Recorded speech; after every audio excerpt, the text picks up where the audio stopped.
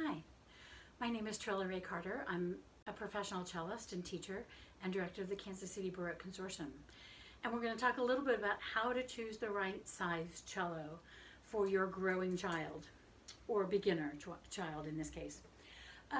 So the cello rests on the body in three places: at the base of the sternum and between each knee. The knees don't have to extend too far along the edge, just along the back edge, but this holds the cello in place with the assistance of the end pin, so the arms are free. This is very, very important to realize when you're new to the instrument, okay? Base of the sternum, inside each knee. Now the other thing to be aware of too is the size of the cello will affect the length of the neck, and this will affect how comfortable it is to sit at the cello.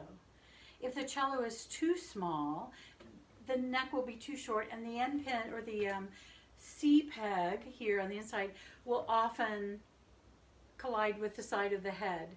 We want that C peg to be basically behind the ear, just behind the ear, so that the neck is, your own neck is comfortable in moving freely as you're holding the cello.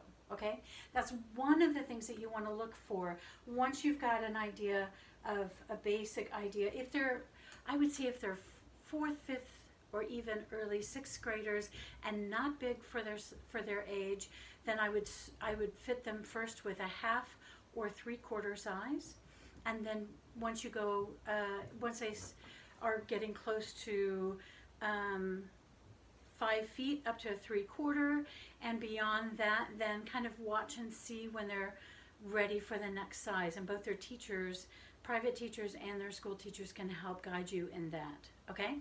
So you're looking for base of the sternum, inside each knee, and then plenty of length on the neck so that it fits easily behind the left ear of the player, okay?